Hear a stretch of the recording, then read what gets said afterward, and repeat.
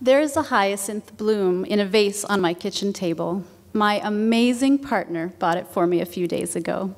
We were spending a luxuriously lazy day home together, and she said she was going out for a walk. When she got back, she was holding the packaging I recognized from the florist next door. I tore through the wrapping to find a gorgeous, deep fuchsia blossom. "Oh, sweetie," I exclaimed, "it's beautiful." "So are you," she responded, and pulled me in for a kiss. We gazed into each other's eyes, lingering in a moment of pure, loving connection. It's hard to imagine that this incredible love that I am so blessed to have in my life wouldn't have existed if I had listened to my mother. Like so many people before me, I've made the choice to listen to myself and to live a happy, authentic life. And it's taken me a long time to understand that if I had not been my mother's daughter, I wouldn't be the strong, courageous, determined person that I am today. In fact, it's my struggle for authenticity that's what I'm most proud of.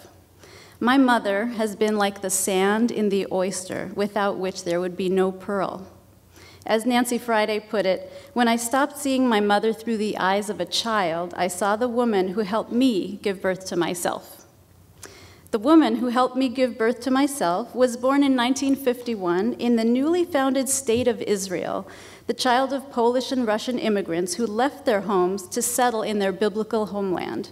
What guts! Solidarity, belonging, acceptance. These were the keys to survival in what was the fledgling Jewish communities in what was then Palestine. My grandparents kept a traditional Orthodox Jewish household, although not a perfectly strict one. I remember my mother recounting how appearance was everything. It mattered that people thought you were observing the commandments more than what you actually did in your home. When my mother was 23, she met my father, a secular New York Jew who was visiting as a tourist. At first, she wouldn't date him because he wasn't religious, but when he said he'd stay in Israel and study with a rabbi, my mother relented. Within a year, they were married, then pregnant, and then just 5 weeks after giving birth to me, they moved across the world to the desert of Fresno, California, where my father had found a college teaching job. My mother must have felt so small and alone in this foreign little town. But being a tough Israeli woman, she never let a challenge stop her, and she miraculously made a traditional Jewish household right in the middle of raisin country. And so my mother mothered me according to her life's trajectory and groomed me to be a dutiful Jewish wife and mother, an Eshet Chayil, a woman of valor, who would tirelessly care for her husband and household. Like the song lyrics say, she anticipates the needs of her household and the bread of idleness she does not eat. I wanted to make my mother proud, so I was her perfect child, good in school, good at home, and it was inconceivable that I would bring anything but nachas, pride, and blessings to her life. And I bought into her vision of my future and looked forward to the day when I would marry a nice Jewish man under the chuppah at my big Jewish wedding, surrounded by family and community. But it was not to be. It wasn't until I was a teenager that my perfect child persona began to unravel, and my relationship with my mom became more and more strained. When I was 16, I told her I was dating someone who wasn't Jewish. She said marrying someone who isn't Jewish is worse than the Holocaust. The only thing worse than the physical killing of the Jewish people is the spiritual killing of the Jewish people. It wasn't until a few years ago I realized how much pain this statement had caused me. She's comparing me to Hitler? But I pushed it aside. I told myself I didn't need my mother or her religion or anything for that matter. I moved away to college and afterwards moved across the country and settled down with my, again, non-Jewish boyfriend. When I was 24, I told my mother I was engaged. She tried to convince me to call it off, but when that didn't work, said she wouldn't be at the wedding.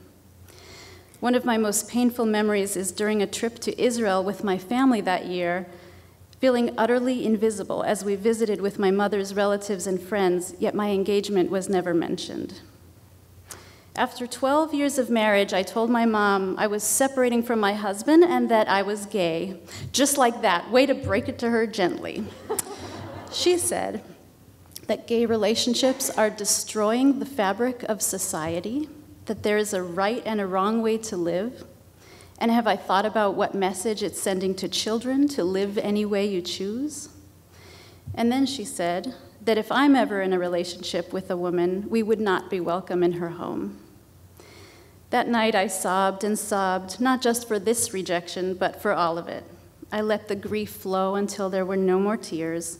Instead, there was a sense of strength I didn't know I had that's been growing in me ever since.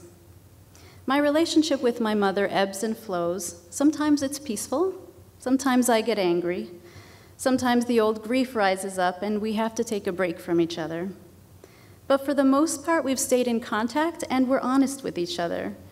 And I've come to see that as different as we are, my mother and I are keenly alike. We're both tough, we're intensely spiritual, and we're very clear about who we are. My mother modeled that for me. And I know that no matter where I go in life, she's a part of me. Whether I'm lighting Shabbat candles with my son or solstice candles with my partner, whether I'm chanting a Torah portion or a Buddhist mantra, whether I'm reading The Chosen or Stone Butch Blues, I'll always be my mother's daughter.